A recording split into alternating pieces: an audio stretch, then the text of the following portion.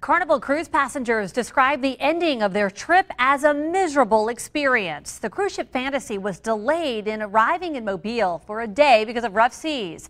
And passengers who got off the ship today tell us just about everyone got seasick. The Fantasy sailed into Mobile with clear blue skies and calm water on the Mobile River. But Monday, the ship parked in the Gulf of Mexico, waiting for the waves to calm down. They told us to secure everything in our cabins.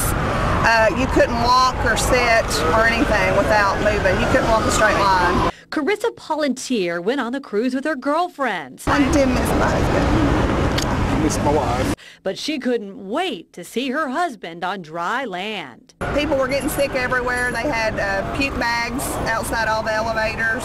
Passengers say the pool was closed as well as the upper decks due to 15-foot waves. You can see here one of the decks rocking back and forth from the high waves. It was pretty bad. It was.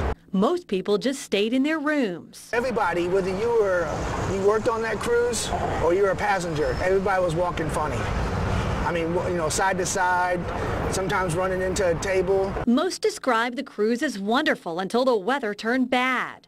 Some passengers say it will be a while before they board another ship. They still had activities going on, but a lot of people were miserable. They stayed in their rooms just because all of the motion made our stomachs pretty queasy. A lot of people threw up and everything like that.